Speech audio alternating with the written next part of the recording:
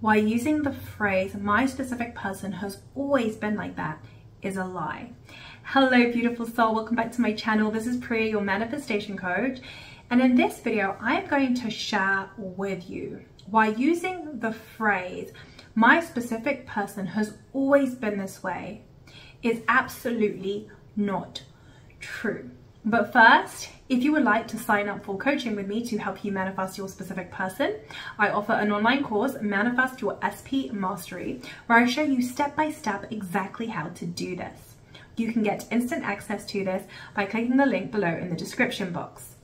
I also offer monthly membership coaching to help you manifest anything you desire. You can get access to this by also clicking the link below in the description box. Okay, let's get back to this video. Why using the phrase "my specific person has always been like this" is a lie. Now, this video stems from some of the comments that I'm seeing in the comments section when people ask questions, when they will say things like, "Oh, my specific person has never believed in marriage," or "my specific person is just simply not ready for commitment. They've always been this way."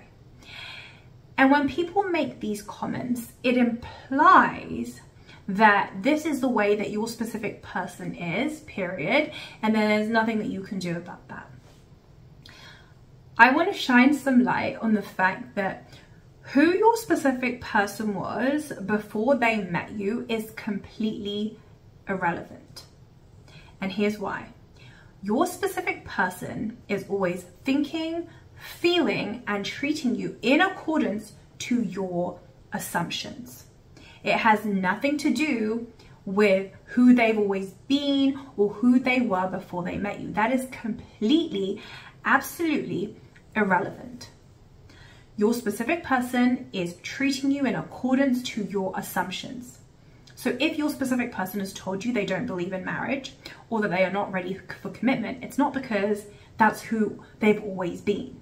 It's simply because you either have a low self-concept or you have negative assumptions about your specific person. You have stories that say, "I'm never prioritized, I'm never chosen, my specific person is not ready for commitment, my specific person is not ready for marriage because this is simply who they are." These are the assumptions that you hold within you that is causing your specific person to treat you that way. And sometimes people say, "Oh no, but Priya, the only reason why I have these assumptions is because my specific person told me that they don't believe in marriage or they're not ready for commitment."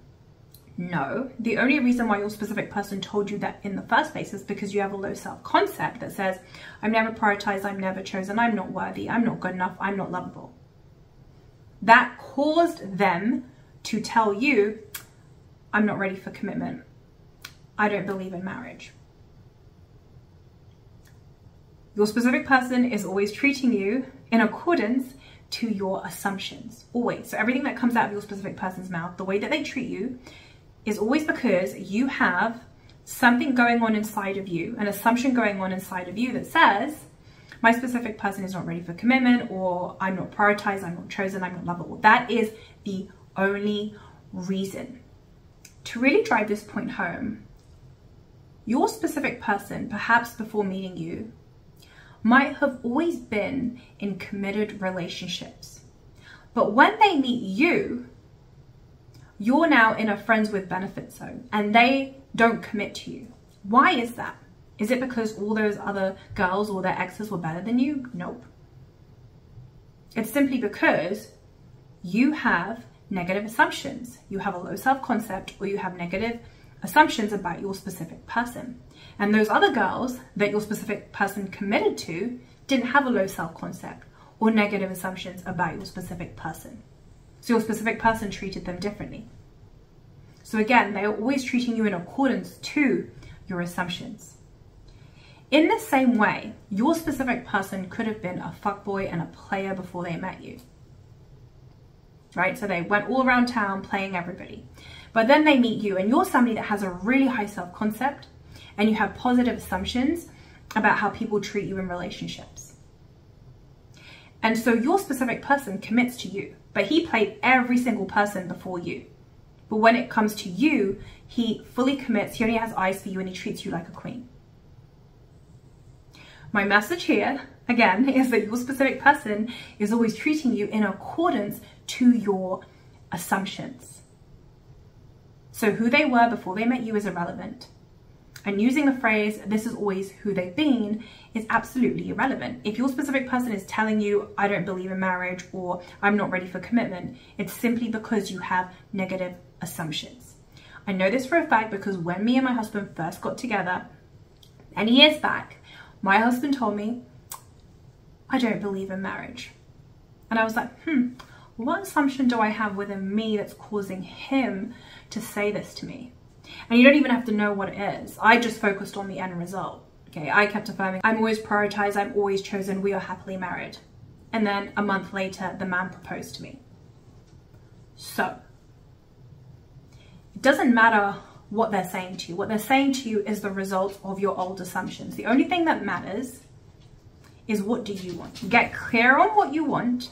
Once you're clear about what you want, think as if you are the version of you that has it through affirmations. So focus on increasing your self-concept and focus on telling positive stories about your specific person that imply the end. Your self-concept is how you see yourself in general when it comes to love and relationships, regardless of your specific person. So do you have stories that say, I am lovable, I'm always prioritized, I'm always chosen, I'm always good enough? Or do you have stories that say, I'm never prioritized, I'm never chosen, I'm never good enough, I'm not lovable, I'm not deserving of love, I'm not pretty enough? The second part to this is your stories about your specific person. Do you have stories that say, my specific person is not ready for commitment. My specific person needs to heal, therefore he's not ready for commitment. My specific person is using me. My specific person doesn't love me. My specific person hates me. Or do you have stories that say, my specific person loves being in a committed relationship with me. Me and my specific person are in a happy, committed relationship. Me and my specific person are happily married. My specific person always treats me like a queen. I'm the love of their life. They can't get enough of me. They're obsessed with me. The idea is you want to saturate your subconscious mind with the new stories that imply you are the version of you that has your specific person. And you do this through affirmations, through repetition. When these new stories become dominant within you, dominant meaning you're telling the new story more than you're telling the old story, your subconscious mind always has to produce proof of this to you in your 3D reality. Meaning, your specific person now has no choice but to show up and treat you in accordance to your new stories. This is when they will go from, I'm not ready to commit, to, I want to be in a fully committed relationship with you, I only have eyes for you. This is when they will go from, I don't believe in marriage, I don't want to get married, to, will you marry me? You're the love of my life. You are always dictating and curating the version of your specific person that you experience in your reality through your assumptions. Your specific person is always reflecting back to you the assumptions that you hold within you, whether they are positive or negative. Therefore, using the phrase, this is who they've always been, is a complete lie. If you are using this phrase, there is a misunderstanding of how manifestation works. Because here's the thing, you are manifesting 24/7 whether you are aware of it or not. Your specific person is always treating you in accordance to your assumptions, whether you are aware of it or not. Let me rephrase that. Your specific person is always treating you in accordance to your positive or negative assumptions, whether you are aware of it or not. So my message is, who your specific person was before they met you is irrelevant. They will treat you in accordance to your assumptions because they are in your reality.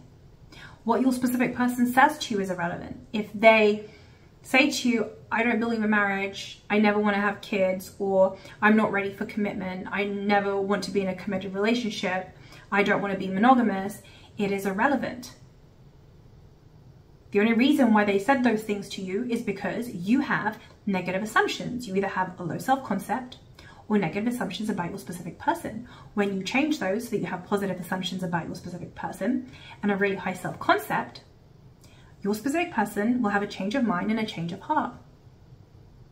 This is when they will come to you and tell you that you're the love of their life and they want to commit to you and they want to marry you and they only want to be with you. It is that simple.